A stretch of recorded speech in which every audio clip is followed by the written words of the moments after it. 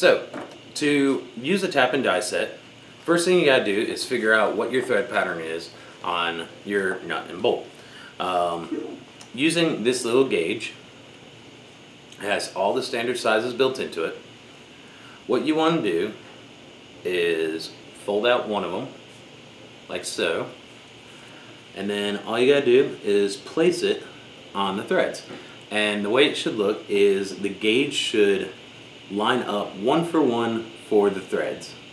So the peaks and the valleys should touch each other on the opposing sides.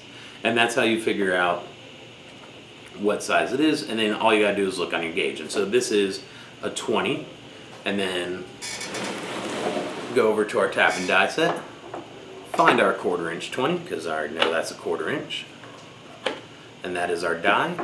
And then looking through our taps,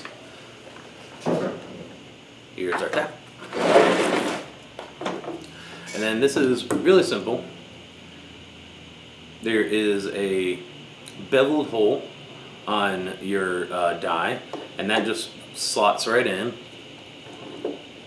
You screw it down, get it nice and tight.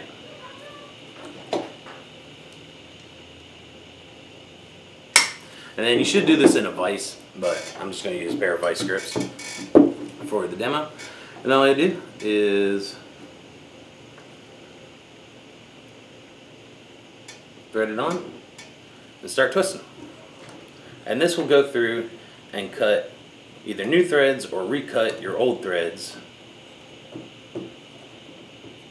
so you get a nice clean bolt.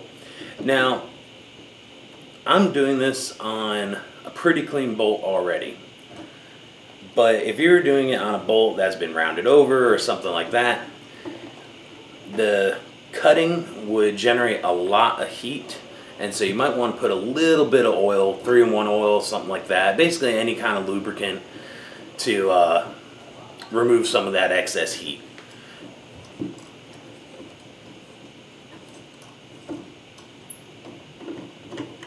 And then like that, you got nice clean threads. We're going ahead and go do the same on the nut, and the way you do that is take out your handy dandy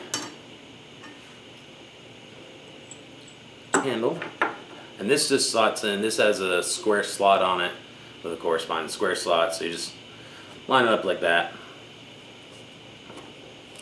and with this it just screws on, screws off. And you do want to make sure that the first few threads on the tap are aligned correctly,